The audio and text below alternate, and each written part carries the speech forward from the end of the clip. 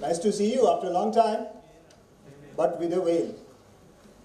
Pray God that sooner this veil goes, better it is for us, so that we start recognizing each other. Let me on the outset congratulate Dr. Rakesh and his team for putting together this conference and inviting us here to speak to, though a small audience, but it's quite refreshing to have somebody in front of you after almost about 8 months. It's quite a long period in this age, isn't it? It's quite a long period. And I don't know how many of our students, can students raise hands? None. Yeah, 3, 4, 5, 6, that's great. So something has started happening, and I'm sure sooner we would start having much more students. You see, any university or college having breadth of students is basically a piece of buildings. We can't call it a college or a university unless otherwise all of us come together and interact.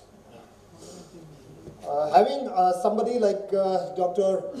Sakti Kumar as a chief guest is so wonderful.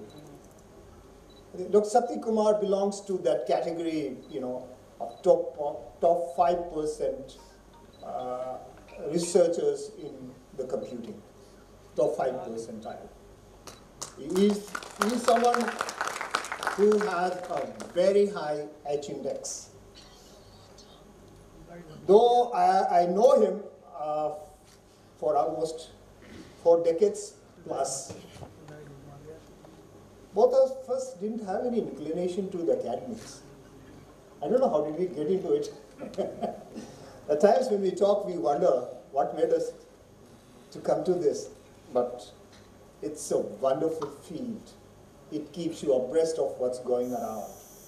It keeps you younger because the whole day you interact with youngsters.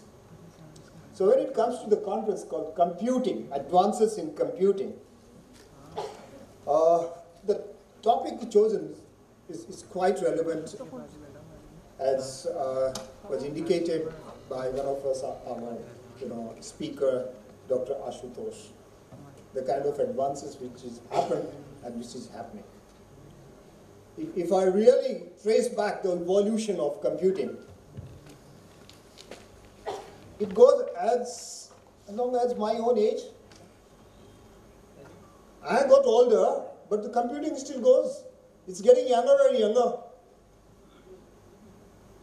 Nobody can predict. I'll be a novice to predict what would happen to computing in next 10 years. Even 5 years is difficult. So I don't want to make any guess where I would be considered a novice in the area of education, if not in computing, because computing is not my specialized area. But whatever little I know, the computing started almost about 2 centuries back. The concept, the birth to computing came about 2 centuries back. And to be precise, it was in 1823 when silicon was found by Baron Jones. Silicon. So that's the mother of computing.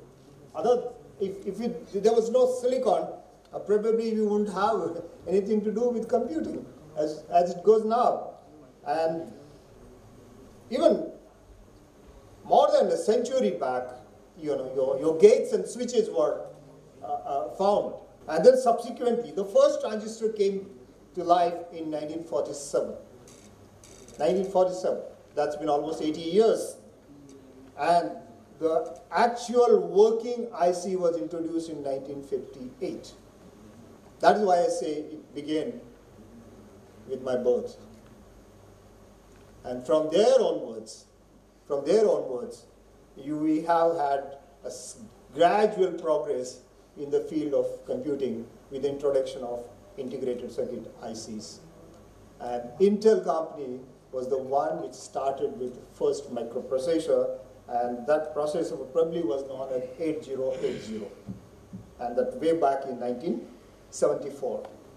Around that particular time, one of the well-known computer expert who subsequently founded Intel had said that in the future, the growth of computing or computers or IC chips would be doubled every 2 years. That means when I say that the speed, the memory would be doubled, the power consumption and cost would be halved.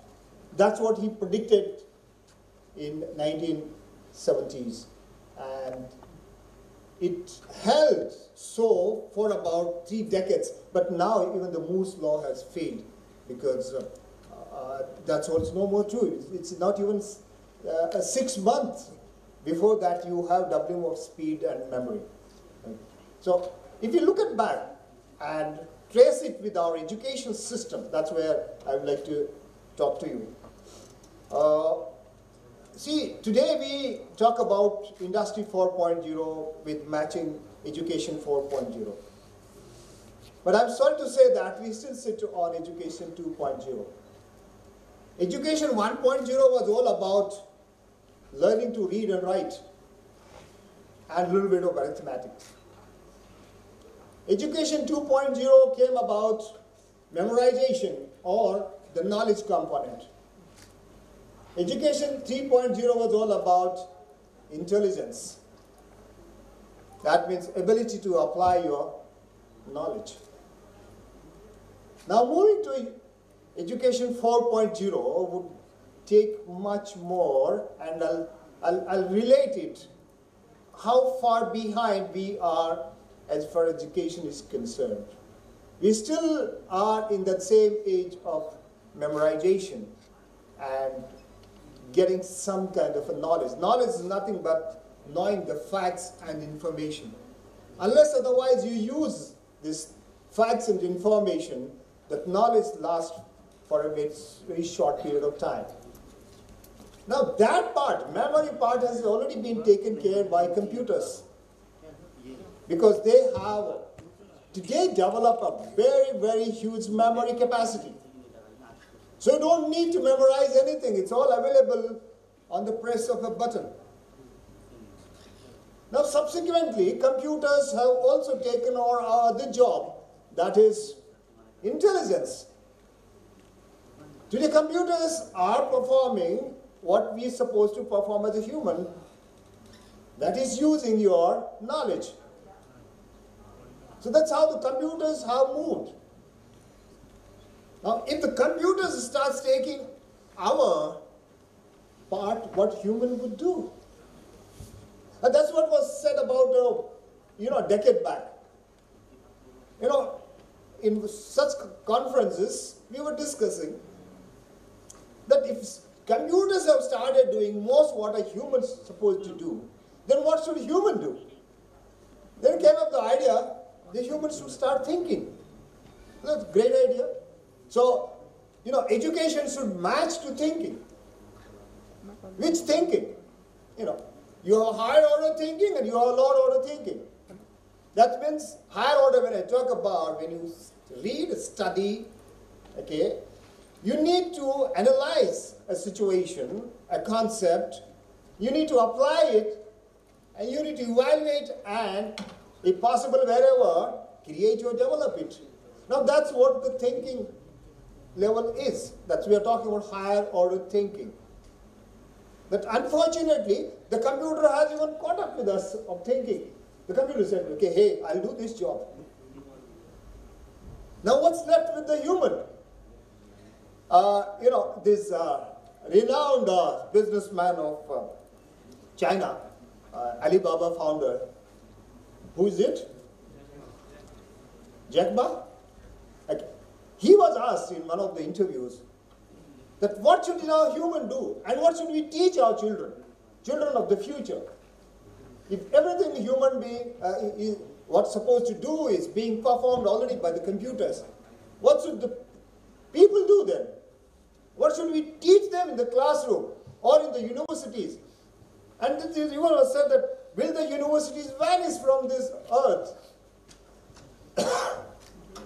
Of course not. He said then the human should do what computer can't do. He said, what is that? That is emotions. Computer would do everything other than emotions. So teach them emotions. Teach them how to establish good relationship with other people. Teach them to protect their environment. Teach them sustainability. Teach them upliftment of human being. Teach them staying in peace, harmony with the environment as well as fellow beings. Now, that is what is missing in today's education. If you look at our education system today, it's full of text. That text is already available. Why should I in the classroom say what is already available on the public domain? Is that my role as a teacher? No, that's not my role as a teacher. I got to go to holistic education,